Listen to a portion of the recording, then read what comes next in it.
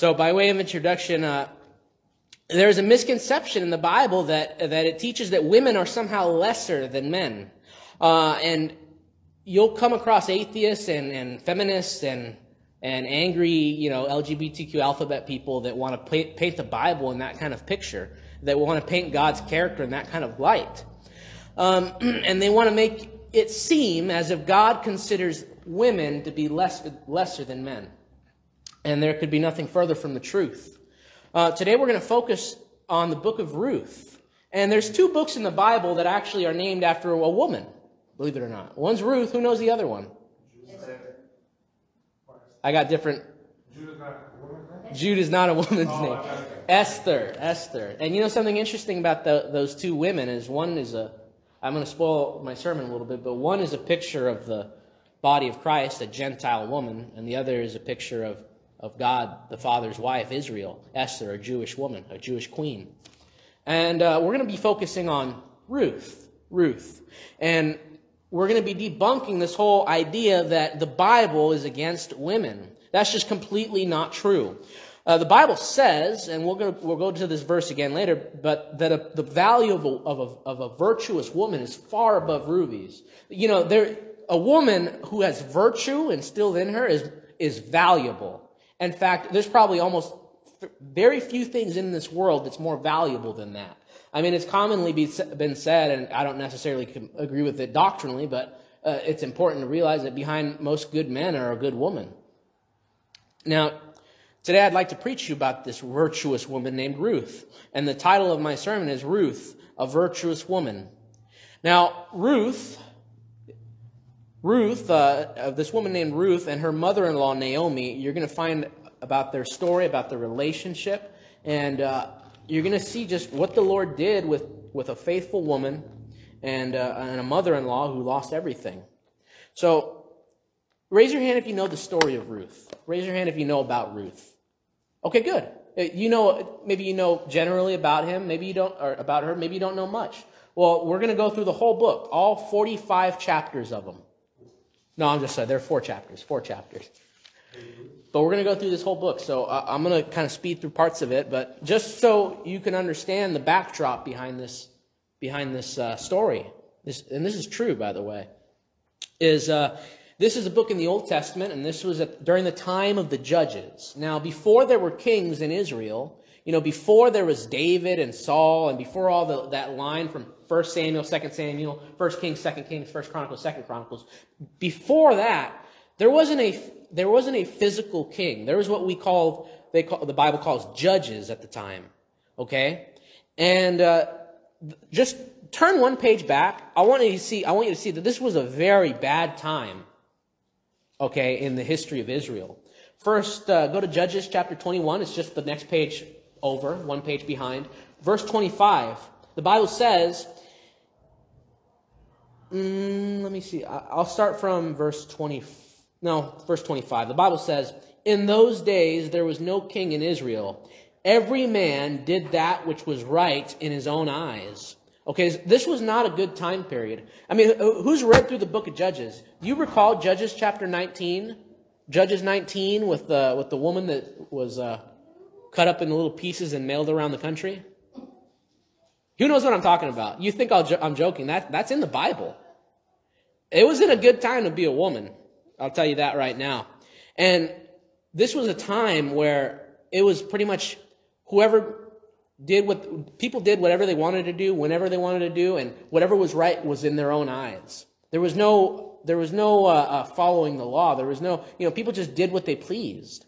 And that's times very similar to now, where like might is right. We do whatever we want, and we want to justify it and say it's right in our own eyes. Don't negate my truth because that's what I think is true. You do what you want, and I'm going to do what I want. Isn't that what we do today? Isn't that what our lifestyle is now? We want to justify sinful living and say, you know what? That's just my truth. That's just what I believe. And to each his own. And that's the doctrine straight from the devil. It's to say that truth is relative, that right and wrong is just in the eyes of the beholder. But no, the Bible says in the book of Judges that in those days there was no king. No one really cared about God. God was their king, literally. But in their days, no one ruled over them. God just He would raise up a judge and he would deliver them, and then they'd fall into apostasy, and then eventually they would repent, and then God would raise up a judge, and it would take that cycle over and over again. But they would just do what was right in their own eyes. And this is the time frame in which Ruth came to be. And I want to bring this up because you would think that in Ruth's time that there would be no virtuous people around, that truth had just evacuated and left, like no one's doing anything for God anymore. But that's just not true. I mean, don't we have that now today where people are trying to do something for God despite everyone else living in apostasy? We still have Bible believers that want to do what the Bible says, that want to live life as God told them to and not man. See, it's important to realize that when we live in times like this, it's important to be a Ruth. It's important to be that virtuous person. So now, going on to my first point, okay? So I'm going to read chapter 1. Now it came to pass in the days when the judges ruled that there was a famine in the land, and a certain man of Bethlehem, Judah, went to sojourn in the country of Moab, he and his wife and his 2 sons. All right, so now there's a man that's leaving Bethlehem. That's where the Jews are, okay? Bethlehem, Judah. Now, this place is going through a famine right now, and they're sojourning. Raise your hand if you know what that word sojourn means.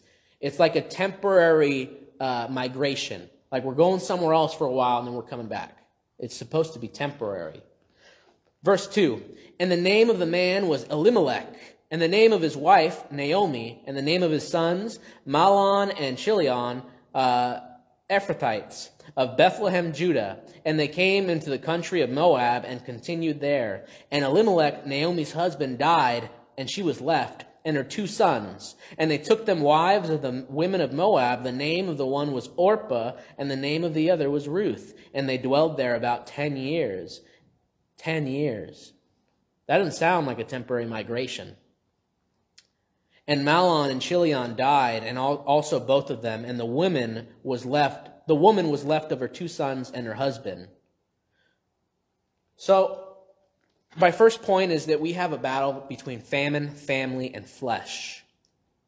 All right? You see, there was a famine in the land, and the thing about famine is we don't have to deal with this in America.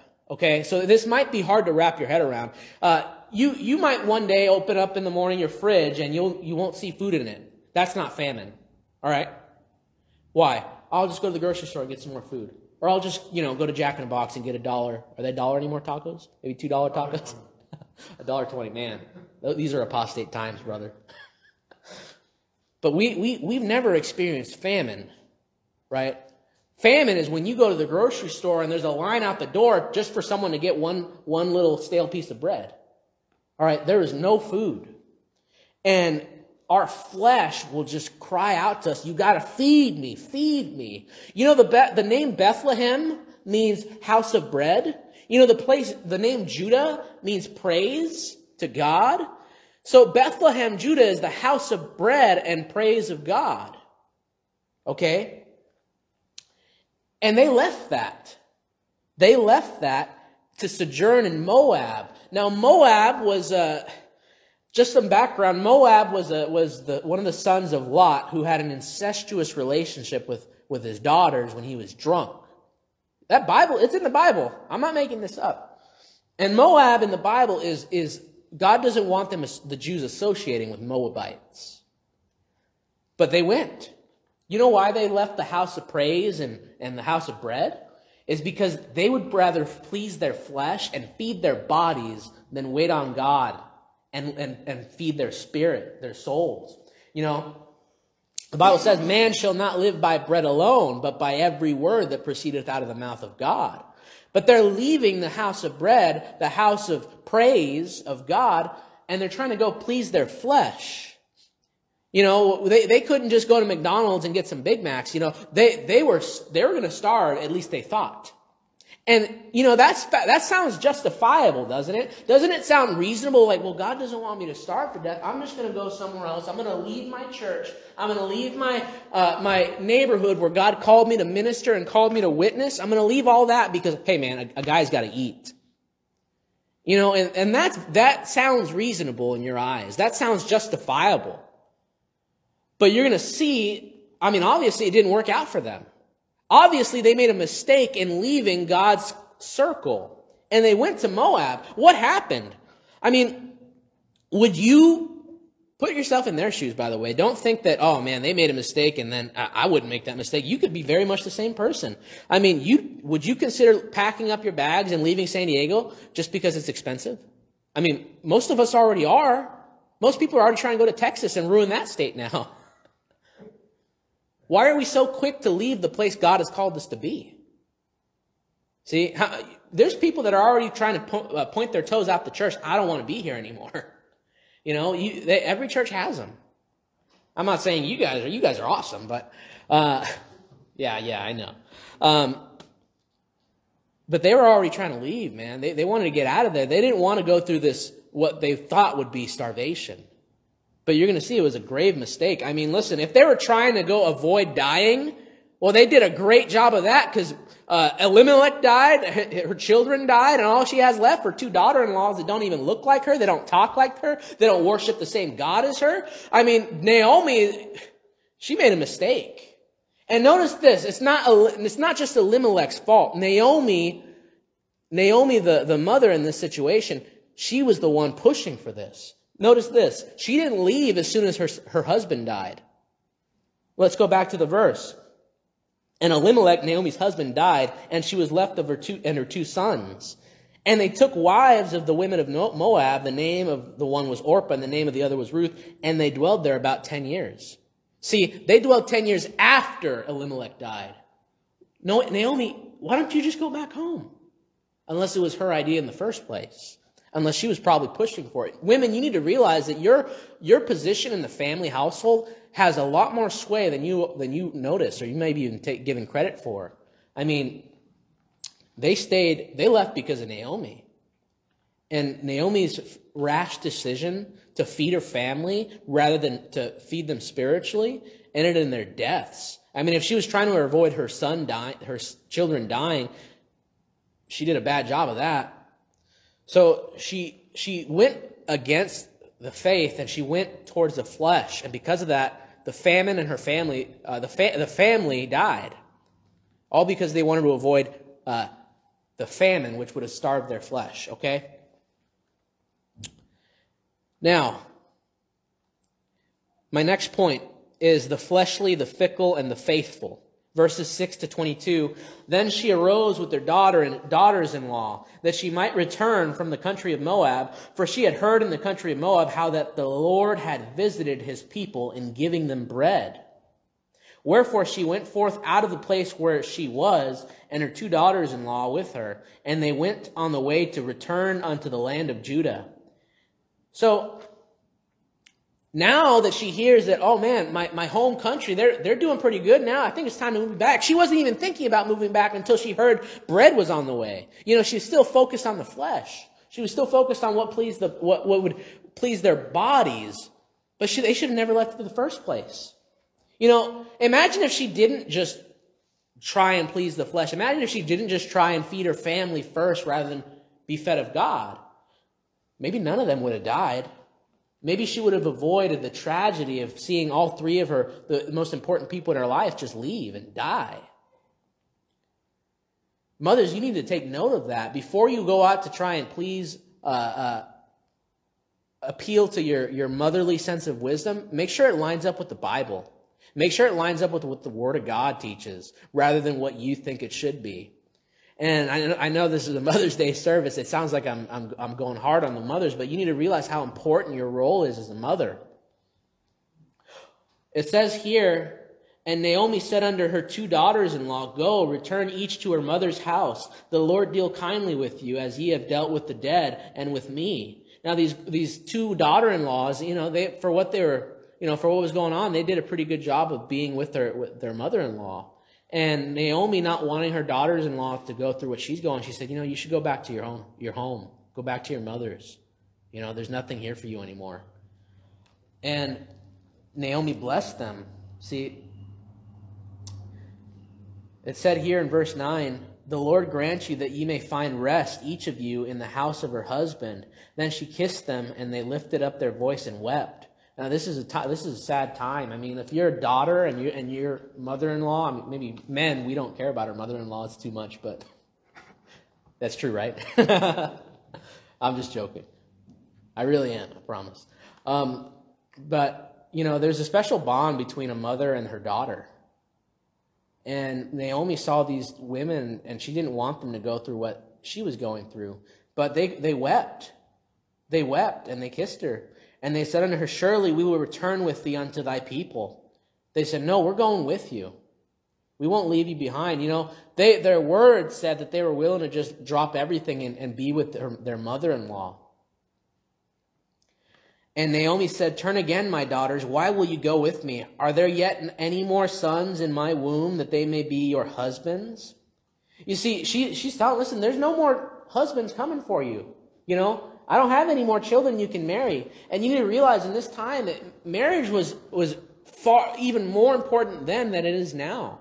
You couldn't just go out and get your nails done or whatever women like to do. I'm just kidding. No, you couldn't go out and do the work that men do. You couldn't go out and plow the field. This was harsh labor. And if you got hurt, that's it for you. There was no insurance. There was no days off that you could take. You couldn't just pull on an insurance plan or pull on your 401k or whatever it is that people do now when they have money. They had very harsh lives. And again, in the time of Judges, I mean, listen, it was not uncommon and you go to other parts of the country, this is the case too. It was not uncommon for a man to just pull up on a woman and say, all right, you're mine now. That was the case. I mean, it happened with Abraham. Wasn't he scared in Genesis when they thought the Pharaoh was going to take his wife? So he said, just take her. Don't kill me. This was a time where might was right. And it's not like it is now where you can kind of coast a little bit and be assured that, there's a police around that could protect me. There's authorities that we can contact in case, I mean, listen, we had a tragedy in one of our church's families regarding this kind of situation. And you need to realize the reality of life is that people don't always have the best intentions. But Naomi was appealing to them and saying, listen, this is a barren path. Don't follow me. Turn again, my daughters, go your way, for I am too old to have a husband. If I should say I have hope, if I should have a husband also tonight, and should also bear sons, would you tarry for them till they were grown? Would you stay for them from having husbands? Nay, my daughters, for it grieveth me much for your sakes that the hand of the Lord is gone out against me. See, she realizes she made a mistake. She realizes that she didn't do what she was supposed to do. And she's telling her daughter-in-laws, don't go the path I've come. I'm not going to be able to give you more children or more sons to marry. And they lifted up their voice and wept again. And Orpah kissed her mother-in-law. That means she kissed her. But Ruth clave unto her. And she said, behold, thy sister is gone back unto her people and unto her gods. Return thou after thy sister-in-law. So Orpah left. Orpah took Naomi's advice and said, you know what, you're right. I'm going to go start a life for myself. I hope things work out for you. Now, this kind of stuff probably happens all the time. And Orpah, she made a fleshly decision. She heard the words of Naomi and thought, man, you know what? She's right. I want a family. I want to start something. I want a house. I want, a car, 2 cars in the garage. I want all this stuff that doesn't really matter. But Ruth saw the light of the situation and said, no, I'm going to cleave unto you. Daughters, you should cleave unto your mothers. Don't be so quick to leave the house. Don't be so quick to just go and start your lives now. We live in a time where people want to be empowered and say, if I'm stuck at home and with the family, that's a lose situation. There's no merit behind that. I want to go and start my own life and live, make $40,000, $50,000, whatever's a lot of money to you nowadays, make $100,000 a year. That doesn't matter. What matters is family. Family matters. And don't be so quick to just leave like that. You know, Orpah, and that's a weird name, isn't it? Orpah, it says she went back to her people and to her gods. You know, she wasn't going to go and worship the God of the Bible. She was going to go and worship her gods. But Ruth clave unto her, and Ruth said in verse 16, entreat me not to leave thee, or to return from following after thee. For whither thou goest, I will go, and whither thou lodgest, I will lodge. Thy people shall be my people, and thy God my God. Where thou diest will I die, and there will I be buried. The Lord do so to me, and more also, if aught but death part thee and me.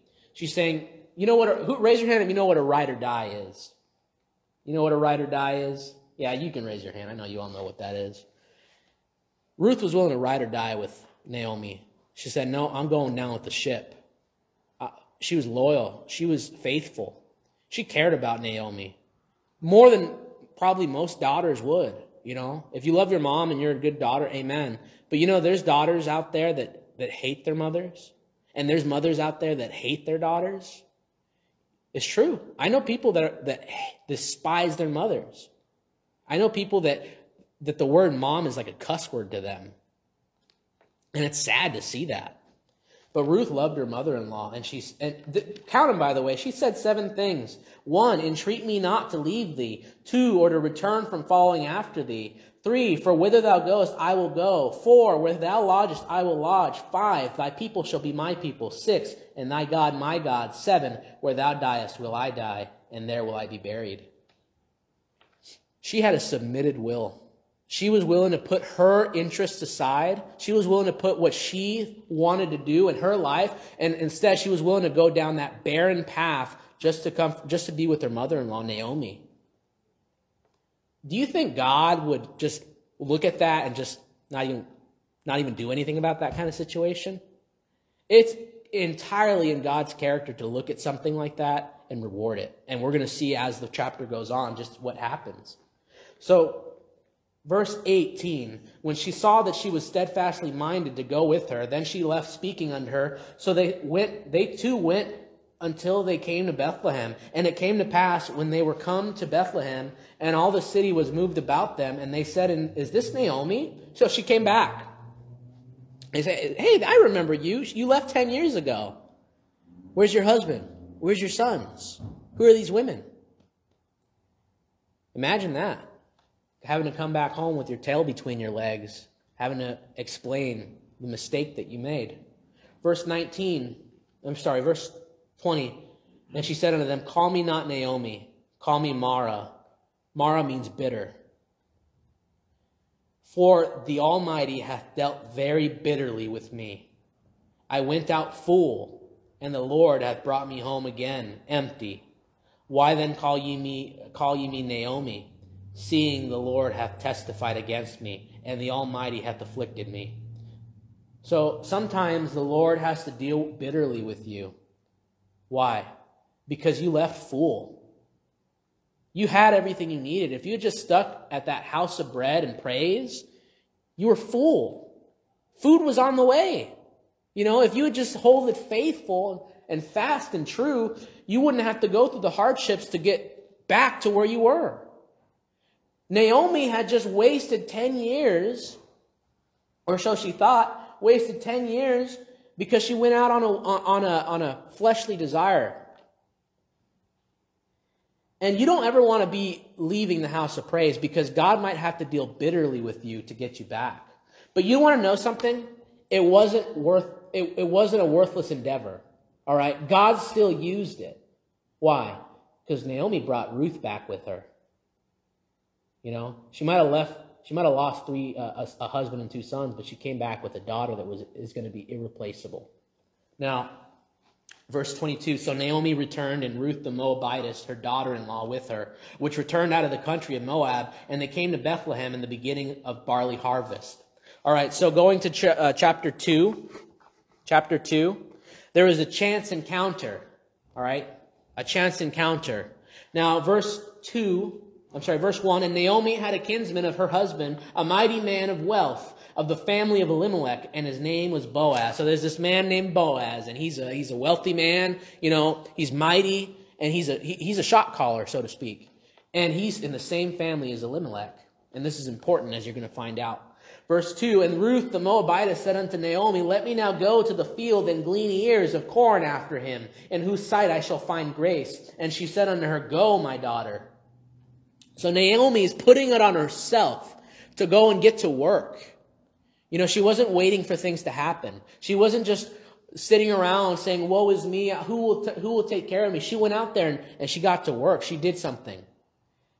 At least she said she was going to. Verse 3, let's see if she does. And she went and came and gleaned in the field after the reapers, and her hap was to light on a part of the field belonging unto Boaz, who was of the kindred of Elimelech. So that word hap, it's like happening. It just so happened to be the happenstance of it. By chance, she happened upon the field of Boaz. She didn't know who she was going to meet that day, but she just went out to get to work, to do something, to provide when no one else could provide for her. Women, sometimes you're going to have to be strong. Sometimes you won't always have men to rely on. Sometimes you're going to have to get to work. But God, He rewards the faithful. He will look at your happenstances in life. Ruth took it on herself to go and make something happen. She wasn't woeful when they got to Bethlehem. She went out to listen, put yourself in Ruth's shoes, all right? She's a foreigner. She doesn't look like a Jew. She doesn't talk like a Jew. She probably doesn't speak the language very well. And she put it on herself to go and provide and put herself in a situation where she didn't know if she'd be coming home with food or not. But God uses this kind of endeavor, this kind of happening, and guides us down a path that is eventually going to be His will. Go to Proverbs chapter 5, verse 21. You need to realize it's important to find God's will in your life. But sometimes we don't know what that will is. So how does God find a way to let us know His will? Well, let's go to verse 21 of Proverbs 5. For the ways of man are before the eyes of the Lord, and He pondereth all his goings. So God, He sees all the ways of man. He sees what you're trying to do. He sees what you're trying to make of yourself, and He's pondering them. He's looking at the way, Elijah, I'm looking at how you're doing the car detailing, and I'm seeing that you're faithful and trying to get the jobs done.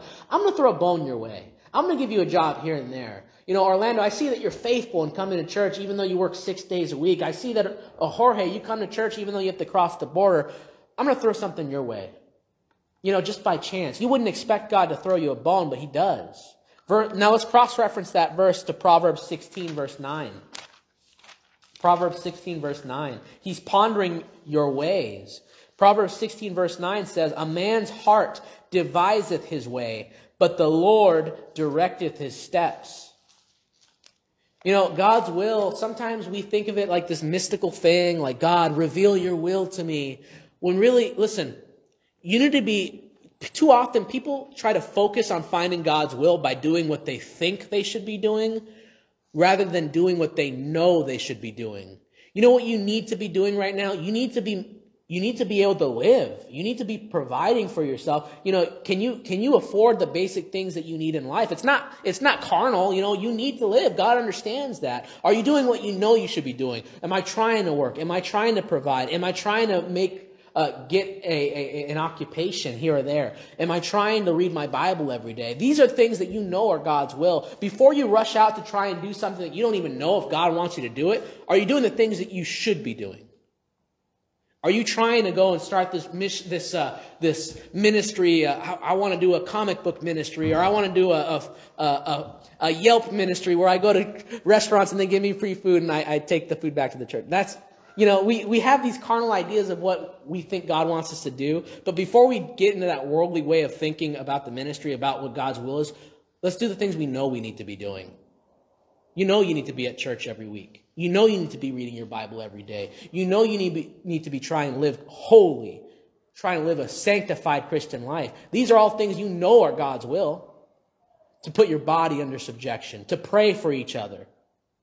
Before you try and go and start something that you don't know if God's will is, do the things you know God's will is, and He'll guide your footsteps. He'll take you and just by happenstance, by hap, He'll throw those little bones your way, and he'll put you in front of a Boaz, or he'll put you in front of a Ruth. Just do what you need to be doing. Now, getting onto the meat here, we're going to see Boaz. And behold, Boaz came from Bethlehem and said unto the reapers, the Lord be with you. And they answered him, the Lord bless thee. Now, Boaz is a godly man. And as we found, he's a mighty man, and he's wealthy. And this brings me to my first meat point. And you probably have not heard this if you haven't been to a Bible-believing church. But Boaz is a picture or a type of the Lord Jesus Christ. What do you mean, Pastor?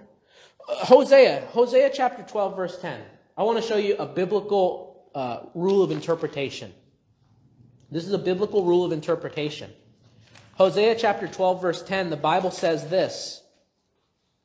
The Bible says, I have also spoken by the prophets, and I have multiplied visions and used similitudes by the ministry of the prophets. You know that word similitude? It means it's something similar to it. He uses similitudes, he uses pictures or types to illustrate spiritual concepts. Boaz is a type of the Lord Jesus Christ, the Redeemer, the kinsman Redeemer. See, Boaz, you're going to find, is a mighty man, he's a godly man, he's a wealthy man. Jesus Christ is a godly, he is God, wealthy, mighty, and he is the kinsman redeemer. He wants to redeem us. Understand? The word redeem means to buy back something. So you're going to find as you read the book that Boaz is a type of Jesus Christ. And it said here in verse 4 that he said, Lord bless thee, the Lord be with you. In verse 3, he owned the field. You know, Jesus Christ, by the way, is the Lord of the harvest. I think that's Luke 17, verse 3. Let me turn there real quick. Luke 17, verse 3. If I get it wrong, I'm sorry. But Jesus Christ is the Lord of the harvest.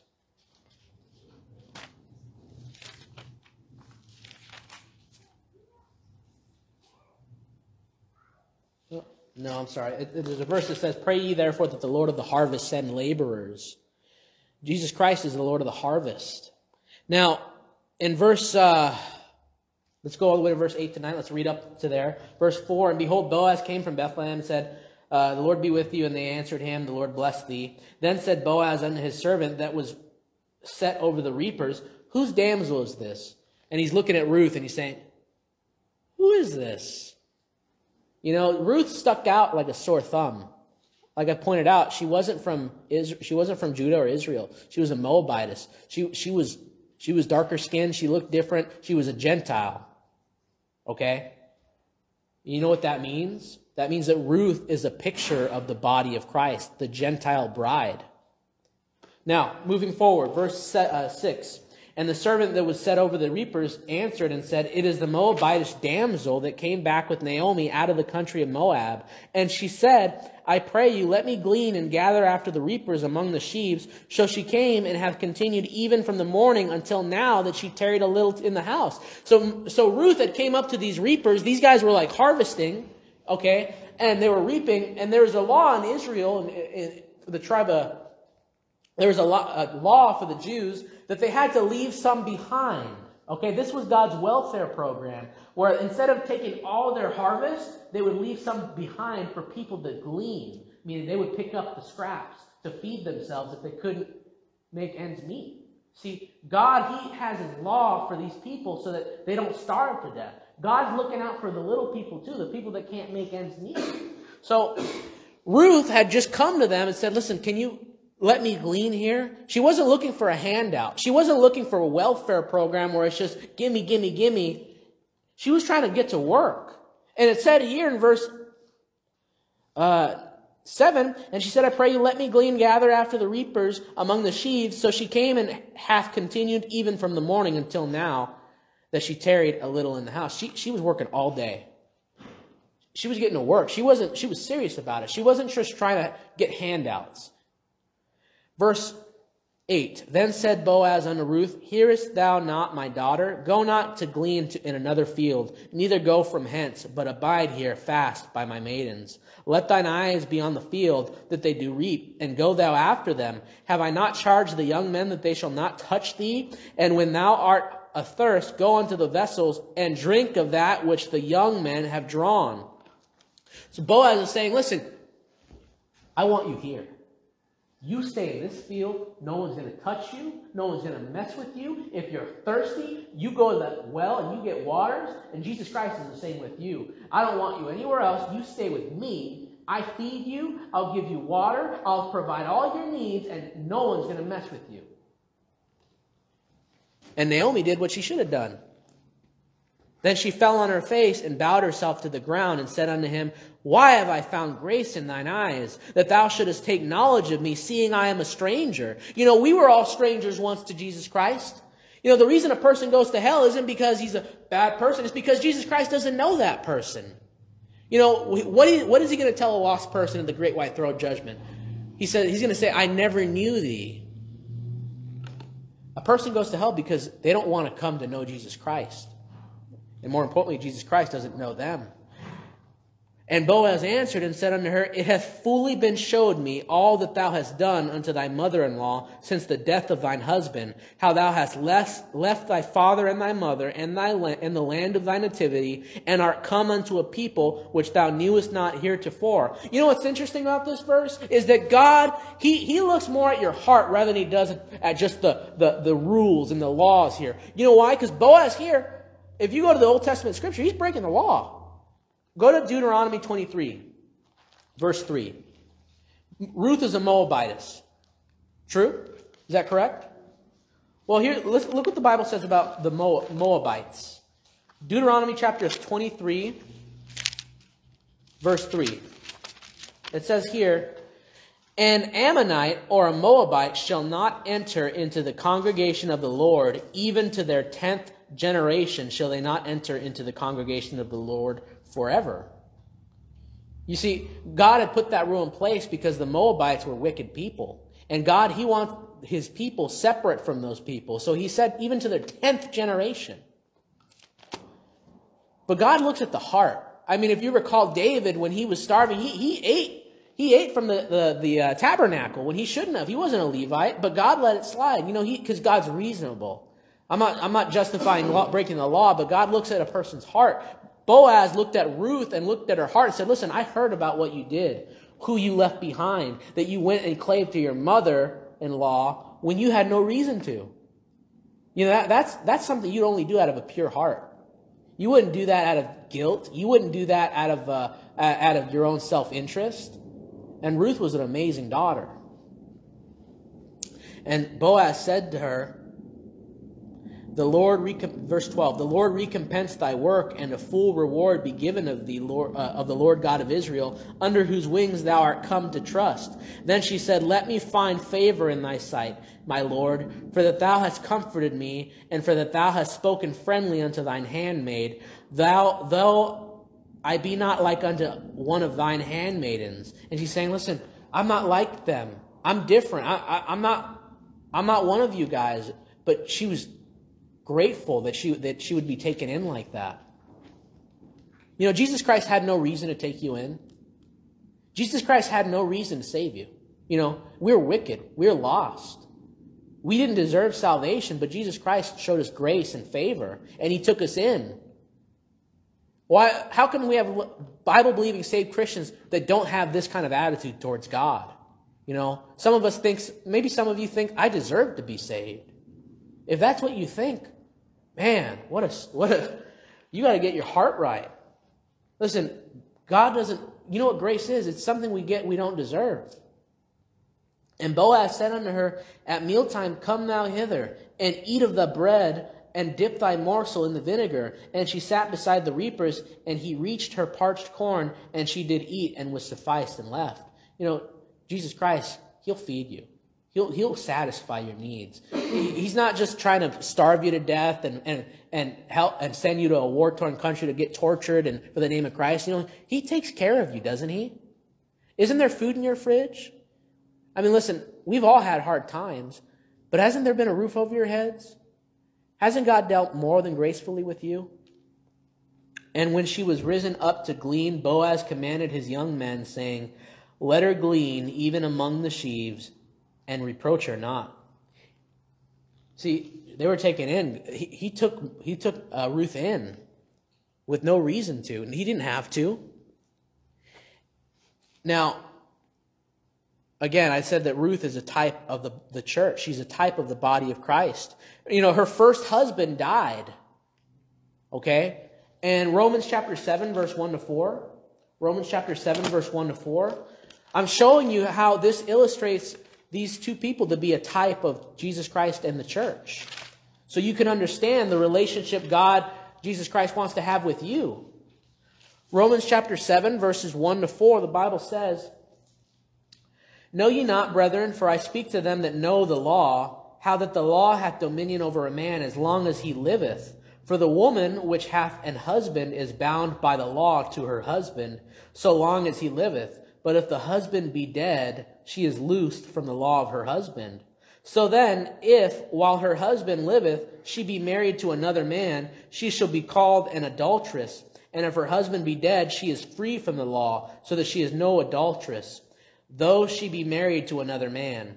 Wherefore, my brethren, ye also are become dead to the law by the body of Christ, that ye should be married to another, even to him who is raised from the dead, that we should bring forth fruit unto God. You see, before we were saved, we were under the law. The law brought us under condemnation. The law pointed out that we were wicked sinners that couldn't be saved on our own accord. And we were married to that. But now that the law is dead because Jesus Christ, he fulfilled the law. Remember, the Bible says in John 1:17, for the law was given by Moses, but grace and truth came by Jesus Christ. Now we're under grace. See, now we're free to marry a new husbandman or a new husband. That's the Lord Jesus Christ. And now that we could be married to Jesus Christ spiritually, the Bible says this in Deuteronomy 24, 1 to 4. You don't have to turn with me. I'll just read it for you. When a man hath taken a wife and married her, and it come to pass that she find no favor in his eyes, because he hath found some uncleanness in her, then let him write her a bill of divorcement and give it in her hand and send her out of his house. So this is about divorce. And when she is departed out of his house, she may go and be another man's wife. So now this woman is free to find another man to marry freely. And if the latter husband hate her and write her a bill of divorcement and giveth it in her hand and sendeth her out of his house, or if the latter husband die, which took her to be his wife, her former husband which sent her away may not take her again to be his wife. See, we're not going back to the law. Amen? We're not going through that tribulation, okay? We're not going to be offering those sacrifices. Her former husband, which sent her away, may not take her again to be his wife, after that she is defiled. For that is abomination before the Lord. And thou shalt not cause the land to sin, which the Lord thy God giveth thee for an inheritance. So we have a stronger marriage now, because we don't go back to that old man. We don't go back to the law. We're under grace. We're eternally secure. So that's what we see here with Boaz and Ruth, as we were going to read on. Going forward, I want to get moving. Verse 16, and let her glean, verse 15, let her glean and even among the sheaves, and reproach her not, and let fall also some of the handfuls of purpose for her, and leave them, that she may glean them, and rebuke her not. So Boaz is throwing her a bone. She's like, he's telling his men, all right, when you see Ruth, when you're letting them glean, throw a couple more her way. See, he's taking care of her. And that's what God does with you. Sometimes you feel like, I'm tired, I'm laboring, I'm done with this. And you feel like it's just getting so much on you. But then every now and again, God will just send you a couple handfuls of purpose. Keep going. Keep going. Don't give up. All right? Ruth was out there doing hard labor. I mean, how many of you have had to work 12 hours in the scorching hot sun before? You know, you do it every day, brother. But God will send you a handful of purpose just to keep you going. You know, he's looking out for you. And Boaz was looking out for Ruth. So she gleaned in the field until even, and beat out that she had gleaned, and it was about an ephah of barley. And she took it up and went into the city, and her mother-in-law saw that she had gleaned, and she brought forth and gave to her that she had reserved after she was sufficed. And her mother-in-law said unto her, Where hast thou gleaned today? And where wrougest thou? Blessed be he that did take knowledge of thee. She's like, someone threw you a bone. Oh, bless this man. Who could this amazing man be? Who is this guy? And then it says right here, and she showed her mother-in-law with whom she had wrought, and said, The man's name with whom I wrought today is Boaz. And Naomi said unto her daughter-in-law, Blessed be he of the Lord, who hath not left off his kindness to the living and to the dead. And Naomi said unto her, The man is near of kin unto us, one of our next kinsmen. So they were like relatives, okay? And in the law, a relative, when a man dies and leaves a wife behind and property and all this stuff, the law tells you that whoever's the next of kin, whoever is the closest in relationship to that man, is to take that wife, is to take that property and raise it up to keep the man's name. I might have difficulty explaining that to you. But it was basically, he was under the law to provide for them. So she's saying, Boaz is related to me. He's next of kin. You can marry him.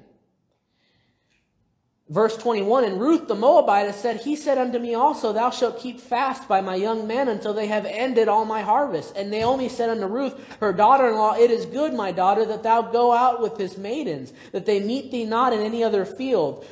She's saying, Boaz probably likes you. You got to stay there. Don't leave the field. Christians, don't leave the field. Jesus Christ loves you. And one day, listen, our salvation is not complete, but he's going to redeem our bodies. And one day we'll be at that wedding supper of the Lamb. But moving forward, verse 22, So she kept fast by the maidens of Boaz to clean unto the end of barley harvest and of wheat harvest, and dwelt with their mother-in-law. So some time passed by. Chapter 3, verse 1, okay? Chapter 3, I'm going to try and move quicker. So the next part is the kinsman redeemer. And Naomi has a plan to get Ruth a man, a good man. Ladies, you need to find yourselves a good man, not some wicked man that's going to treat you awful, that doesn't even care about your mother-in-law, okay? Or care about your mother. So it said here in verse 1, Then Naomi, her mother-in-law, said unto her, My daughter, shall I not seek rest for thee, that it may be well with thee? So Naomi's about to seek rest for Ruth. Wash thyself, verse 2. And now is not Boaz of our kindred, with whose maidens thou wast? Behold, he winnoweth barley tonight in the threshing floor. Wash thyself therefore, and anoint thee, and put thy raiment upon thee, and get thee down to the floor. But make not thyself known unto the men, until he shall have done eating and drinking. And it shall be, when he lieth down, that thou shalt mark the place where he shall lie. And thou shalt go in and uncover his feet, and lay thee down, and he will tell thee what thou shalt do. So Naomi comes up with the plan to get Ruth married to Boaz. Now, and that's what a good mother should want for her daughter, for her children, is for them to find a good man, a good wife, And I know that not everyone's going to get married, and sometimes God doesn't, God has other plans in store for you. But marriage is a good thing. And this flies in the face of modern society. They hate the idea of God having an ordained family structure. I mean, listen, you should love your mother and your father. And that's how God intended it. There's 3 ordinances that God has instituted. There's 3 institutions, I should say, that God has laid place for man to follow. One is the government. Well, I'll start in the correct order. One is the local church. All right? That should go. That ain't going nowhere. God has instituted that. The local church is a core institute of society. And when the local churches start to flounder, guess what? Society's going with it. The next thing is the government. All right, we're to put ourselves under the government. We're to put ourselves under rule. We're supposed to follow the law to the best of our ability. And I get it. Some of you probably run yellow lights. Get under the blood. But the last and one of the most important is the family. See, revival starts in the home. Revival starts at the dinner table. Revival starts reading your Bible to your children. That's where revival starts. See, and the church, I can't follow you in your homes and see if you're living godly lives, teaching your children or your family about the Bible. That's between you and God. But the modern society hates this structure. They want to attack it. They want to say that, as long as it's a family unit. Well, listen, a family is a father, a mother, and a child. That's what it is. That's what God intended. Now, Naomi wants Boaz to redeem Elimelech's assets, and I already explained to you that Old Testament law that the next of kin was to redeem that. We're redeemed by Jesus Christ, by the way. So the next thing I want to bring to your attention, by the way, is that Naomi's plan is a little risque. And Hollywood and people with wicked minds will look at this and think dirty thoughts and think, oh, well, Ruth Naomi's putting Ruth to try and prostitute herself. That's not what's happening, okay? Ruth is trying to come and see, listen, I want to be your wife, okay? That's the idea here. It's not something dirty. So they're pure. You're going to see here, verse 5, it says, and she said unto her, all that thou sayest unto me, I will do.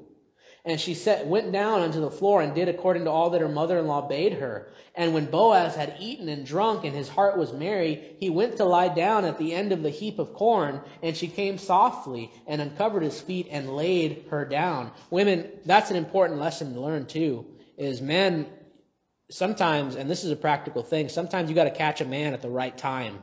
You got to, if you want something done, you got to wait till your husband's in a good mood, don't you? If you want something to get done at the house, don't you got to wait until, your husband is unwinding after he got home from work? You don't just come up to them and put everything on them when they get home from work, do you? That's the surefire way of starting an argument. Whoever is right and wrong, that's between you and your husband or your wife. But this was sound advice, and Naomi told Ruth, listen, when Boaz had eaten and drunk and his heart was merry, he went to lie down at the end of the heap of corn, and she came softly, and uncovered his feet and laid her down. Okay? So she laid down at his feet. And I'm not telling you ladies you have to do that, okay? Some of you would probably kill your husband before you did that. Yeah, you're looking at me like, no, it's not going to happen. Verse 8, and it came to pass at midnight that the man was afraid. He's saying, who's that? And turned himself, and behold, a woman lay at his feet, and he said, who art thou? And she answered, I am Ruth, thine handmaid. Spread therefore thy skirt over thine handmaid, for thou art a near kinsman. See, Boaz, a type of Christ, looking at it's pure, it's not dirty. So what happens? And he said, blessed be thou, the Lord, my daughter, thou of the Lord, my daughter, for thou hast showed more kindness in the latter end than at the beginning, inasmuch as thou followest not young men, whether poor or rich. You see, after you got saved, it would be better if you would just follow Jesus Christ instead of going back to your idols, finding another man, Verse 11, and now, my daughter, fear not, I will do to thee all that thou requirest, for all the city of my people doth know that thou art a virtuous woman. All right, and this is why Ruth is a virtuous woman. Give me a second. Go to Proverbs chapter 31. Proverbs 31. Every woman should know this passage. Every woman should know this passage. Proverbs 31 verse 10. Who can find a virtuous woman? For her price is far above rubies. And compare that with Proverbs chapter 12. Proverbs chapter 12 verse 4. A virtuous woman is a crown to her husband, but she that maketh ashamed is his rottenness in his bones. A virtuous woman is something to be treasured. Like rubies. A good woman is someone that you should treasure. Don't take her for granted. If you have a good woman in your life, if you have a good mother, a good daughter, a good sister, a good wife, don't take her for granted. She's virtuous. If she has virtue, if she's virtuous, she's valuable. And Jesus Christ sees the church as valuable. Okay? And listen, Ruth was virtuous because she made a decision to stick it out with Naomi when it didn't benefit her in the body, when it didn't benefit her in her self-interest. She put her interest aside and decided to go in favor of someone else. That's charity. Okay? And I want to push you to make a decision. As we keep reading, I want you to put yourself in Ruth's shoes. Are you willing to just put your own will aside and let God deal with it, deal with your problems? You know, it seems like things are starting to work out for Ruth. And as we read, it says here in verse 19, in verse 12, and now it is true that I am thy near kinsman, howbeit there is a kinsman nearer than I. So he's saying, listen, there's a kinsman that has first dibs. I want to take you as my wife, but first I got to make sure I'm going to follow the law. I'm going to do what I need to do. But he says, tarry this night, and it shall be in the morning that if he will perform unto thee the part of a kinsman, well, let him do the kinsman's part. But, so he's saying, if he wants to take you, okay, well, there's nothing I can do about it. But if he will not do the part of a kinsman to thee, then will I do the part of a kinsman to thee. As the Lord liveth, lie down until the morning. So they were pure, okay? He didn't just take her to wife quite yet. And by the way, marriage is flesh joining flesh. It's not just a ceremony, okay? A ceremony is good, okay? There's a wedding ceremony, and the wedding supper of the Lamb, all that. But marriage first is flesh joining flesh. So they didn't get married that night. And she lay at his feet until the morning, and she rose up before one could know another. Knowing, okay? That's biblical marriage, intercourse. Okay, and she rose up before one could know another. And he said, let it not be known that a woman came into the floor. Now he's worried about her testimony. He said, listen, if someone saw you leaving, they'd think the wrong thing and think something happened that didn't. Men, women, you need to be very careful about your testimony, how you interact with a woman or a man, okay? It could be pure. You could be, a friendly handshake here and there. But if it looks wrong to the wrong person, that could ruin your testimony. You better be careful. Okay. Now, verse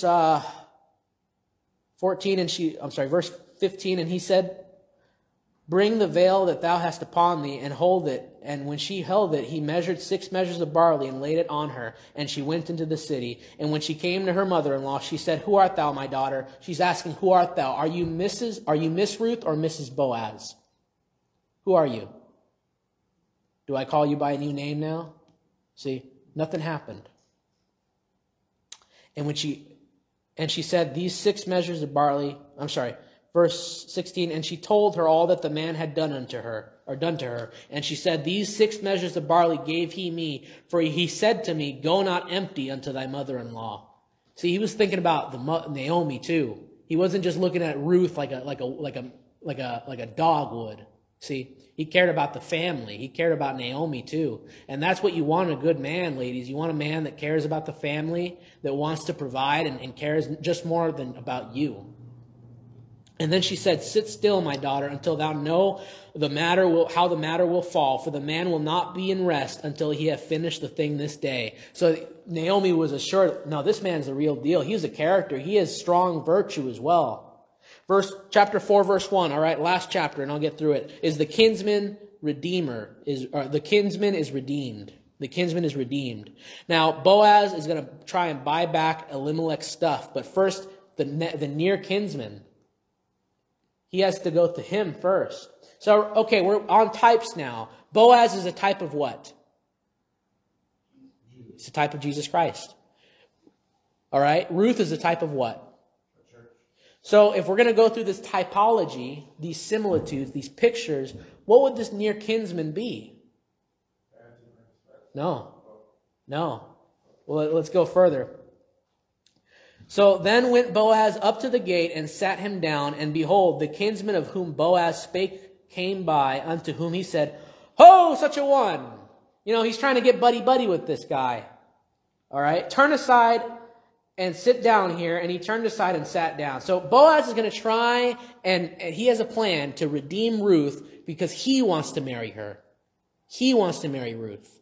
And this near kinsman has first dibs, all right? But he wants to marry Ruth, this Gentile woman. And he took 10 men of the elders of the city and said, sit ye down here. And they sat down, and he said unto the kinsman, Naomi, that is come out of the country of Moab, selleth the parcel of land, which was our brother Elimelech. So he's saying, listen, Naomi, you know Naomi, right? 10 years ago, she left, all that stuff, and, terrible tragedy happened. We sent our condolences. But she's back. And Elimelech's dead, and she has this property. So he's mentioning Naomi. He's mentioning the property. And he said unto her, the kinsman Naomi, that has come up out of the country of Moab, selleth a parcel of land which was our brother Elimelech's. And I thought to advertise thee, saying, buy it before the inhabitants and before the elders of my people. If thou wilt redeem it, redeem it. But if thou wilt not redeem it, then tell me, then that I may know, for there is none to redeem it beside thee, and I am after thee. And he said I would redeem it. So let's get the picture here. So Boaz gets this near kinsman, okay? This near kinsman. He says, listen, you got first dibs here. Naomi's back, and this parcel of land is up for grabs, and you get first pick. Do you want to redeem it? Notice how he doesn't mention Ruth. Okay? That's important. He's paying he's offering this to him. Saying, look, we got Naomi, we got this property. You want to redeem it? Yeah, I'll redeem it. Yeah. Hey, I wasn't expecting that. Hey, happy day. That's a great thing. Verse 5, then said Boaz, what day thou buyest the field of the hand of Naomi, thou must buy it also of Ruth the Moabitess, the wife of the dead, to raise up the name of the dead upon his inheritance. Oh, yeah, and by the way, you got to marry Ruth. Whoa. One wife's enough, okay? The near kinsman is a picture of God the Father. He's a picture of God the Father. Isn't God already married to Israel? And he divorced, I know that, but he's going to marry her back. But God had first dibs, but Jesus Christ, he redeemed the church. See? Verse 6. And the kinsman said, I cannot redeem it for myself, lest I mar mine own inheritance. Redeem thou my right to thyself, for I cannot redeem it. So he's not trying to get it, mix and match here, okay? And God the Father has a special relationship with Israel, but Jesus Christ has a special relationship with the church. Remember, God's a Trinity. They're three separate persons, but they're one God. Now, this was the manner in former times, so we can skip this all the way to verse 9. And Boaz said unto the elders and unto all the people, ye are witnesses this day that I have bought all that was Elimelech's and all that was Chilion's and Mahlon's and of the hand of Naomi. Moreover, Ruth the Moabitess, the wife of Mahlon, have I purchased to be my wife, to raise up the name of the dead upon his inheritance, that the name of the dead be not cut off from among his brethren, and from the gate of his place ye are witnesses this day. So Boaz, he makes the purchase.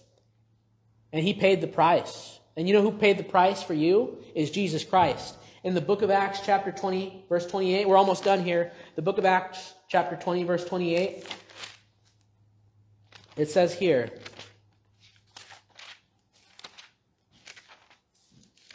in verse 28, take heed therefore unto yourselves and all the flock over the which the Holy Ghost hath made you overseers, to feed the church of God, which he hath purchased with his own blood. God purchased you. He redeemed you. You're no longer your own. He purchased you and redeemed you from the curse of the law. And he paid the price. And now what? Now what's in store? Listen, it's a happily ever after. We live in a time where people don't like happy endings anymore. Isn't that true? Like they always want some dark ending or twist ending or something. God's not like that. It's a happy ending. Verse 11, and all the people that were in the gate and the elders said, we are witnesses. The Lord make the woman that is come into thine house like Rachel and like Leah, which two did build the house of Israel, and do thou worthily in Ephrathah, and be famous in Bethlehem. You see, Israel took them in. Israel took Ruth in. She was a Moabitess. They had no reason to accept her. The law actually condemned the Moabites. But they said, let her be like Leah and like Rachel. They took her in when before she was a foreign woman in the Bible. A Moabitess, a Philistine woman. They're a picture of a lost person, a lost woman. But they took her in once she was redeemed. And you know what, Christians? You need to be able to take those Christians in once they've been saved. You need to look past who they were. Look past who you were. You're no longer, Miss Naomi or Miss Ruth. You're now Mrs. Boaz. You're now married to Jesus Christ. You're a different person. Verse 12, and let thy house be like the house of Pharez, whom Tamar bare unto Judah, of the seed which the Lord shall give thee of this young woman. So Boaz took Ruth, and she was his wife, and when he went in unto her, the Lord gave her conception, and she bare a son. And the woman said unto Naomi, Blessed be the Lord, which hath not left thee this day without a kinsman, that his name be famous in Israel. You see, and Naomi got a happily ever after too. God, He brought her back to the house of bread and praise, and some tragedies happened. But you know what? That mother and daughter duo, they made out. They stuck together. And you need to stick together with your family, with your Christian brethren, and just stick it out. Verse 15, and he shall be unto thee, verse 15. And he shall be unto thee a restorer of thy life, and a nourisher of thine old age. For thy daughter-in-law, which loveth thee, which is better to thee than 7 sons, hath borne him. And Naomi took the child and laid it in her bosom, and became nurse unto it. Have you called your grandmas today? It's Mother's Day. And the woman, her neighbors, gave it a name, saying, There is a son born to Naomi, and they call his name Obed. He is the father of Jesse, the father of David. You see, this happenstance, this just chance occurrence, this tied directly into the kingly line of Jesus Christ, the genealogy. See? And they had no idea what their seed was going to bring forth. And I'm just hoping that you could have gotten something from this. Maybe you're afar off right now. If you're watching online, maybe you're not saved. Maybe you don't know if you're saved. Maybe you're not 100% sure, but it's important for us to be 100% sure. Because once we were dead from sin, now let me take you to Ephesians 2:19, and that'll be our last verse. Ephesians 2:19. 2:19. Now therefore ye are no more strangers and foreigners, but fellow citizens with the saints and of the household of God. You're no longer a stranger to Jesus Christ. If you're saved, He knows you, and guess what? There's nothing that can separate you from Him. But if you're not saved, if you don't know, if you have not been regenerated, if you're 100% sure that you're going to heaven, you got to make sure. You can't there's no accident here, okay? You don't just accidentally get saved. You make a conscious decision, a choice to believe on the death, burial, and resurrection of Jesus Christ. There's only one sin that God can't forgive. It's rejecting His Son. And if you want to just become a part of the body of Christ, the bride of Christ, all you need to do is just come to Him and say, God, my Father, I believe on your Son, Jesus Christ, that He died for my sins, and that He paid for them, and that I deserve a sinner's rotten, burning hell, but He died for me and paid the price and rose again the 3rd day. If you tell Him that and believe on that and confess and call upon Jesus' name, you will be saved. But for you Bible-believing Christians, I pray that you could be encouraged by this message. I pray that you won't take your mothers or your sisters or your daughters or your grandmothers or aunts or whoever for granted. A virtuous woman is valuable. And you're to take care of them. You're to provide for them. You're to treat them with respect and not just like how most men do nowadays.